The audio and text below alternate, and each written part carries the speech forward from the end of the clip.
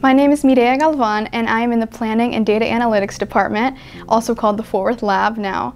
And I just graduated from IM Terrell Academy for STEM and VPA, where I focused on computer science and had a STEM endorsement, and I'm planning on continuing my education at Fordham University in New York. So I've always been interested in local government and everything that it entails. There's just so many pathways and so many career paths to that.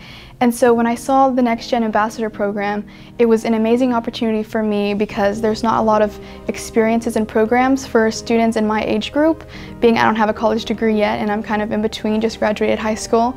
And so I really wanted to get this experience in the professional workplace. I've learned a lot of responsibility so far. Along with that, I've learned time management, being given tasks and being able to work independently.